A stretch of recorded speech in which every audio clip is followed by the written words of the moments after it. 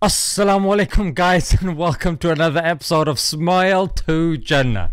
The new governor of Jordan, Peterson, Ben Shapiro, the notorious Zionist, was reported this week to be praying in the Al-Aqsa compound. Although it may sound very innocent, like who cares, mate? It don't really matter. But when you realize that even the Israeli forces got an issue with this, and of course because of the encroachment of the Palestinian territory, it's never a good sign when these Israelis pop up, you know what I'm saying? Because it starts off with, hey, we just want a place to just chill and just relax. We just want to pray. And then before you know it, mate, 3/4 of the country's gone. So even if you're like, yo, still man, like chill out, relax. What if I told you that this was part of a plot to get rid of Masjid Aqsa and replace it with the third temple? What? Oh, now you're interested, yeah? That's a genius.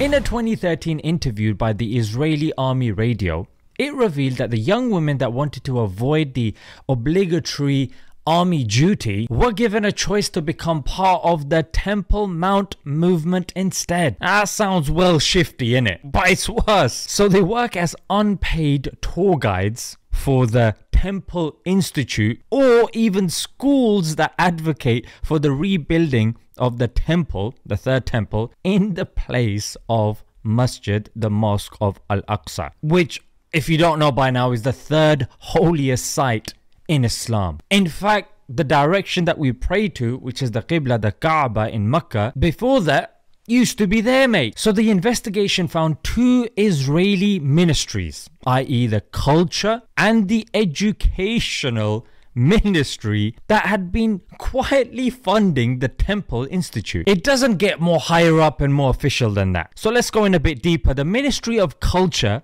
had been funding it since, get this, 2008, and here's what the spokesperson said. The rebuilding of the Holy Temple is a positive commandment which will usher in an unparalleled era of world peace. On the other hand, the Ministry of Education has been funding this group for more than 10 years. Like I said, you've got the sources for deep reading below, and this is not as innocent as it looks. Oh yeah, Ben just wants to go there and worship. No. This is a concerted effort by the Israeli state to replace Masjid Al-Aqsa. And couple this with the general use of propaganda. I mean, there was that guy Bobby Lee.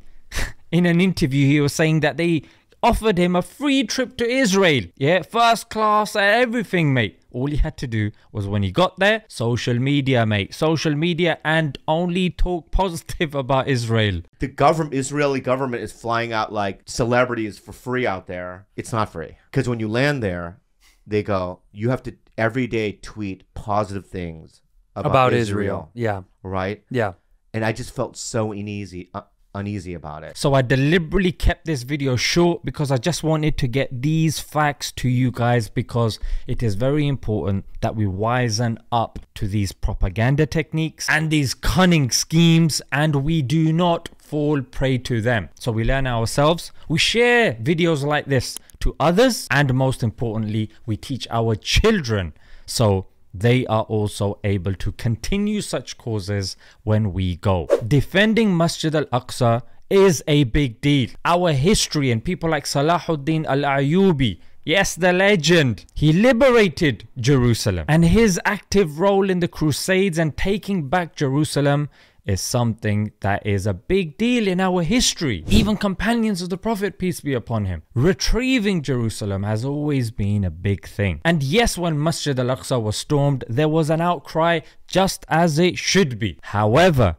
we should not just be people who look at the surface and just pluck at the leaves. Let us be people that look at the root of the issue and the problem, so we can cut it off from there. Let's not ignore the guy behind the curtain that's calling the shots. Let's not just look at the people that are shouting the loudest. Let's look at the subtleties, and let's look at the nuances that are happening as well, because it is here that the cunning people are controlling everything from. Let's leave it there, guys. Until next time, Assalamu alaikum.